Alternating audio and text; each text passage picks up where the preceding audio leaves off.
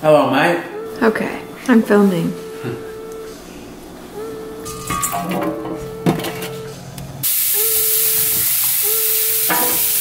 Hey, welcome back to my channel. Thanks for clicking on the video. Today I thought I would just do a midweek video here, keep rolling here, and we're gonna make a green chili paste. So you know when you go to the grocery store, you see like these huge containers of chili peppers. You're like, oh, I need like one of these for a recipe. What am I gonna do with the rest of them?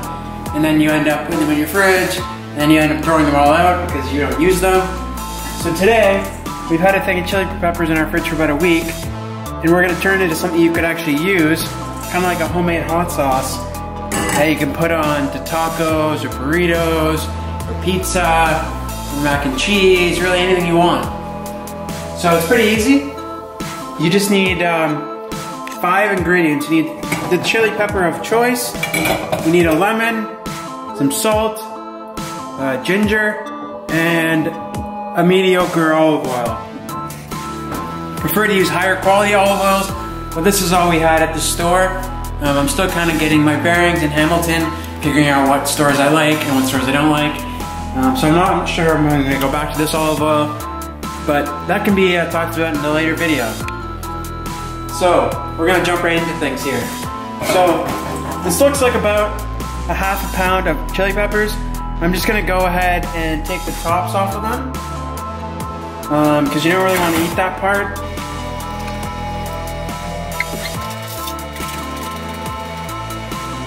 Okay, so we got our food processor set up here. Pretty easy. You don't really need a knife or anything. All you really need is this it's called the microplane. I'm sure I've talked about this in other videos. Just for grinding the fresh ginger. So we're gonna go ahead and put all these chilies into the food processor. If you don't have a food processor, you can also do this by hand, or you can use a blender.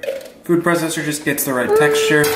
And you can get them at Canadian Tire for like, or any like department store for like pretty cheap. This is a pretty small one, does the job well. Then you're just gonna wanna pulse this.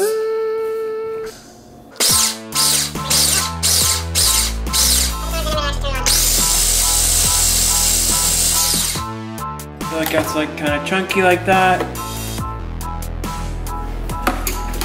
And then I'm gonna go ahead and add the lemon. So this is a lemon juicer. If you don't have one of these, you should go out and buy one. It's a pretty big game changer for me. It keeps all the seeds intact.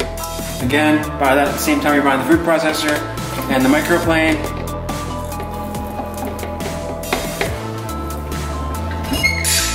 And I'm gonna go in with a pinch, pretty large pinch of salt. So that was the juice of one like pretty small lemon.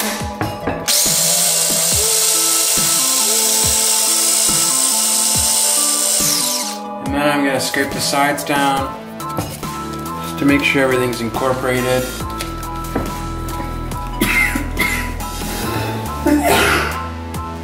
Oh man, don't put your face over that, that's pretty hot. Now I'm gonna hit it with the ginger. Good tip when you're using fresh ginger is I put all my ginger in the freezer, and it's like so much easier to grate. I don't bother with taking the skin off. I tend to buy organic ginger, so it's not really worried about it anyways. And if you don't buy organic ginger, just give it a good rinse and it should be fine. Not really measuring this, just kind of going it until I want to stop. If you do put it in the freezer, it will be like kind of 20% water, so you gotta keep that into consideration. All of this I'm grinding out is not just ginger, it's also like frozen. So if you're taking notes at home, that's probably like 2 tablespoons worth of grinded ginger. And as it's going, I'm just gonna pour in about a tablespoon of oil.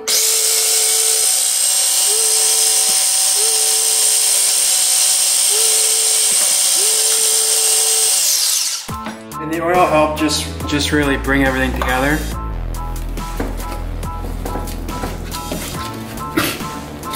Oh. This is where if you have a really good oil, it'll really help with the flavor because it will really bring out the flavor of the oil. Versus if you have a crappy oil, it doesn't really taste like anything. So it looks like it's done. Just gonna add another pinch of salt. And I'm gonna put it into a container of some sort. Alright, so now I'm just putting it into this cute little jar here.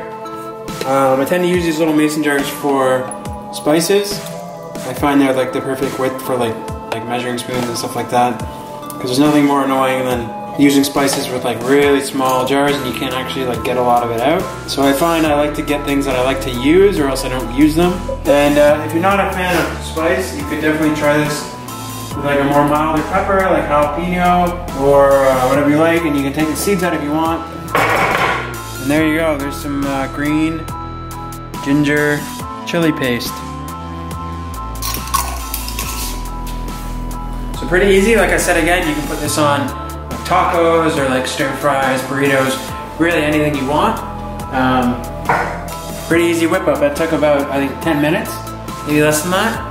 Food processor is a game changer for sure.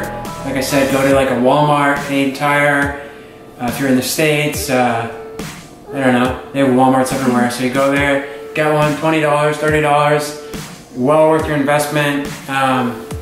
In a weekend you'll probably use it like 4 times. So yeah, that's my, that's the green pepper paste.